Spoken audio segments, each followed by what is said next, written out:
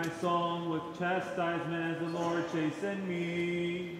Wisdom. The reading is from St. Paul's first epistle to the Corinthians. Wisdom that us again. Brethren, the seal of my apostleship are you in the Lord. My defense to those who would examine me is this: do we have no authority regarding what to eat and what to drink?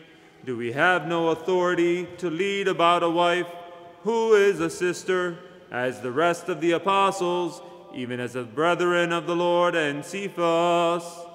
Or is it only Barnabas and I who have no authority to refrain from working? Which soldier ever served at his own expense? Who plants a vineyard and does not eat in the fruit thereof? Or who shepherds a flock and does not eat from the milk of the flock? Do I speak of these things according to human nature? Or does the law say the same also? For it is written in the laws of Moses, "Thou shalt not muzzle an ox which treads out the grain." Is it for the oxen that God cares? Or does he say it altogether for our sakes? Indeed, for our sakes it was written, because he who plows ought to plow in hope, and he who threshes in hope, so that the same might partake in hope. If we have sown in you spiritual things, is it a great matter if we should reap your carnal things? If others are partakers of this authority over you, are we not evermore? Nevertheless, we have not made use of this authority, but we endure all things, in order that we may cause no hindrance to the gospel of Christ.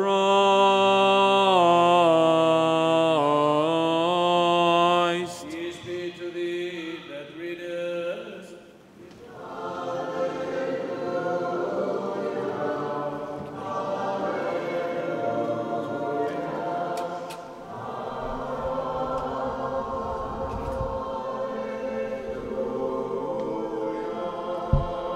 Wisdom attend, let us hear the holy gospel. Peace be to all.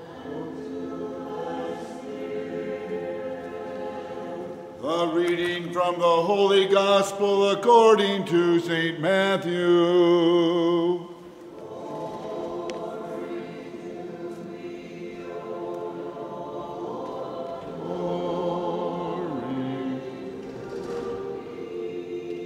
Let us attend. The Lord spoke this parable.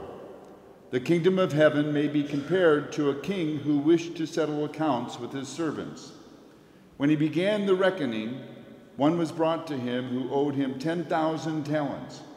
And as he could not pay, his Lord ordered him to be sold with his wife and children and all that he had, and payment to be made. So the servant fell on his knees, imploring him, "Lord, have patience with me, and I will pay you everything."